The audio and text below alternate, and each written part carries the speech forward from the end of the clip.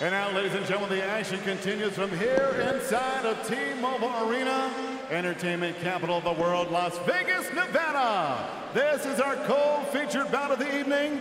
10 rounds of boxing scheduled in the welterweight division. Your three judges scoring at ringside: Tim Cheatham, Eric Cheek, and Don Trella. And when the action begins inside the ring, your referee in charge, Russell Mora. Introducing to you first, fighting out of the blue corner, wearing gray and white, trimmed in black, he weighed in officially 146 1/2 pounds. In 32 professional fights, his record, 24 victories, 8 defeats, and 7 wins coming by way of knockout. Here's a top 10 super lightweight and former WBA super lightweight champion of the world from Riverside, California, El Maestro, Mauricio Herrera.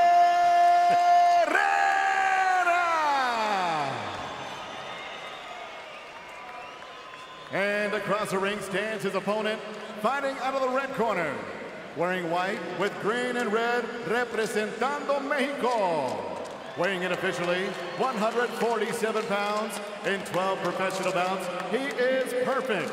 12 victories, no defeats, all 12 wins coming by way of knockout. He is a rising welterweight star, the fighting pride of Grand Prairie, Texas. Here is the undefeated Vergil Ortiz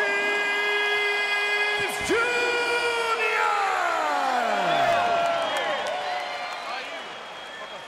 Mauricio Herrera will have to deal with the energy from that kid. Told us, I think I have to take it away from him, otherwise he will just grow and grow and become a giant. Gentlemen, we went over the rules in the dressing room. I want to remind you, protect yourself at all times. Obey my commands. God bless you both. Touch up. And Sergio, the question is, Herrera looks inspired, he looks energetic. Does he have enough skill and energy at his age and having been through the wars to keep this kid off of him? He's proven that he can take a punch. He's never been knocked out.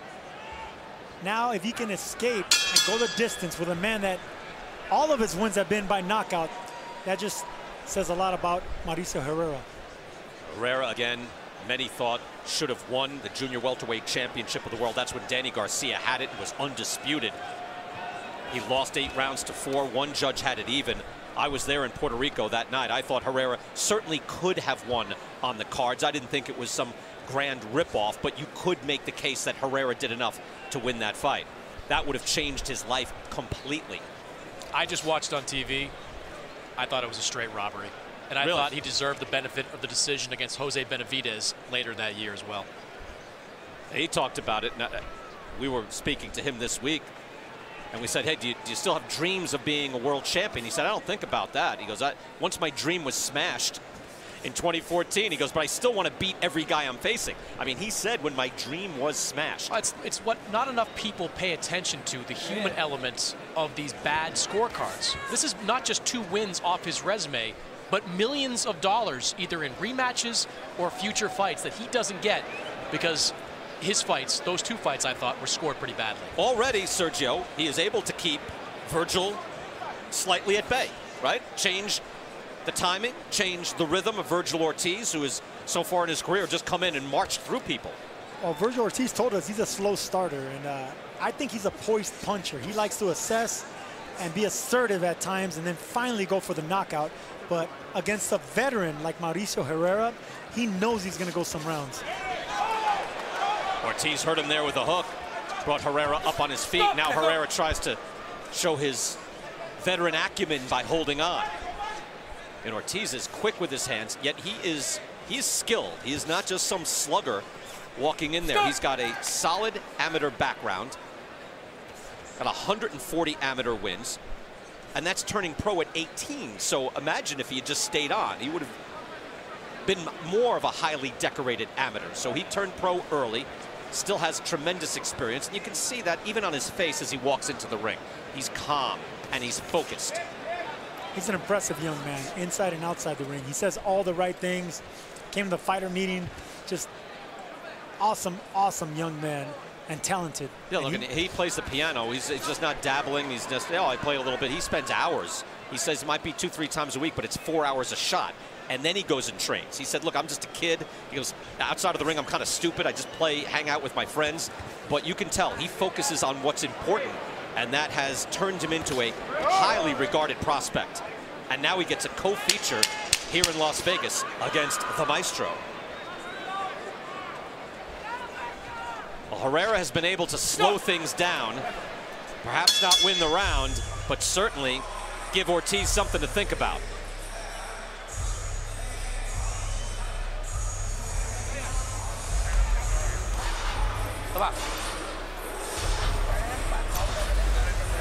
Yeah, it is. Yeah, I told you.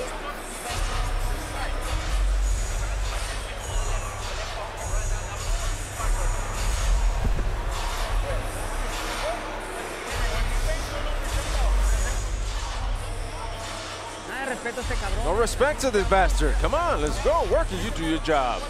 This dude has one punch. That's it. He just wants to catch you with one punch. That's it. Close up your guard and flex your waist. How you feeling? Good, good.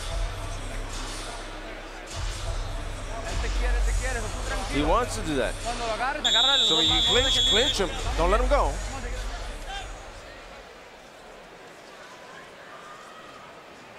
Co-feature time here in Las Vegas. Brian Kenny with Sergio Mora and Chris Mannix here ringside at the T-Mobile Arena in Las Vegas. Canelo Alvarez and Daniel Jacobs up next. This is Vergil Ortiz Jr. against Mauricio Herrera. What do you think of that first round, Sergio? I love what I've seen. Ortiz is a poised puncher. Look at that. Every punch is hard and crisp, but he's not loading up.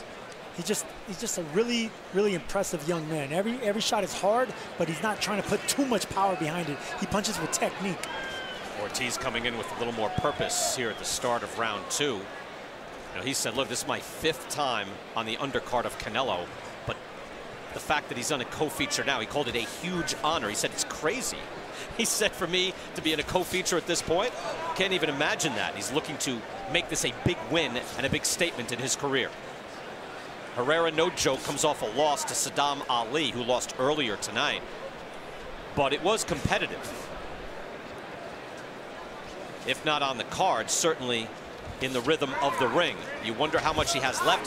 Herrera thought he got hit in the back of the head. Looks to whack Ortiz a little bit.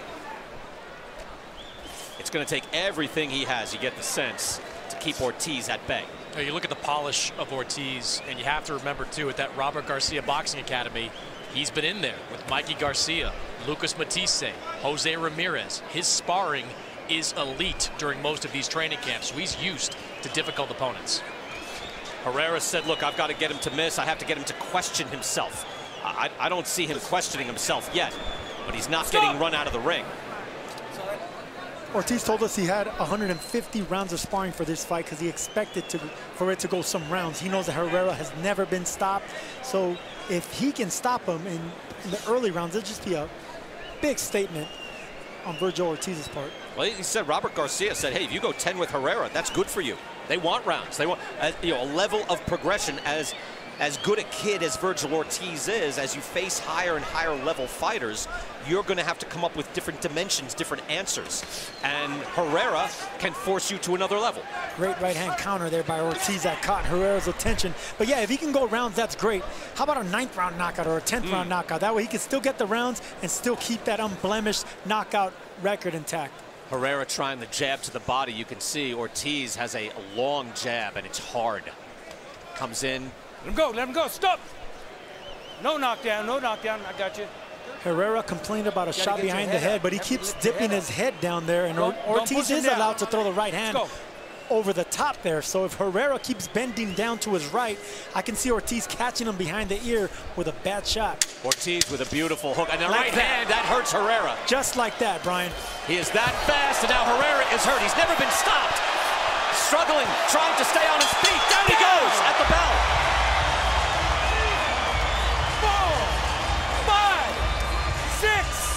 7, 8, come here. You want to fight? Yeah. Okay, give me your gloves. Now ring your bell. Herrera barely surviving that, and he'll need the full minute. A wicked attack from Vergil Ortiz. That is the definition of saved by the bell. That was an onslaught of punishment there by Vergil Ortiz, just punishing combinations. Mauricio, waiting for him to catch you with that right. Come on, use your jab. How you feeling? Okay? Another round? Yeah, good? Okay. It all started with a counter right hand over a lazy jab of Herrera. And from there, Ortiz didn't let the veteran hold on. He stepped back, and then he came with the onslaught of punches, not forgetting the body. Just a vicious attack there on the 38-year-old Mauricio Herrera. 13th pro fight for Vergil Ortiz, and you see how quickly he can turn things in this fight. I mean, he's just classy. Classy with the jab, hard right hands. Everything is hard and nasty. Classy and educated, Brian, because Ortiz, he knows the veteran is going to try to hold on when he's hurt, but he didn't let him. He stepped back and continued the punishment. Excellent point, Sergio. Round 3 here. How long can it last? Ortiz on the attack. Herrera will need everything. All the experience he has gathered through the years to survive in this fight. Not just win the fight, but at this point survive. A hook catches Herrera, and he's on shaky feet. That hook just missed, and a right hand landed. Another right hand. Herrera's out. Herrera's out. It's over.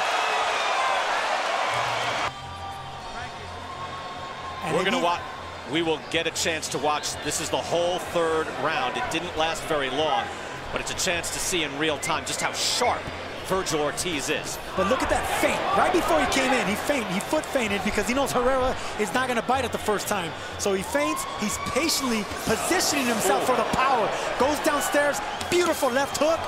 And then Sergio, a lead right hand. He changes the rhythm, and look, another right hand, which is just vicious. It's all balanced. It's all at the proper distance. Balance is the perfect word, Brian, because it's balance, it's poised, it's patience, and it's power at its best.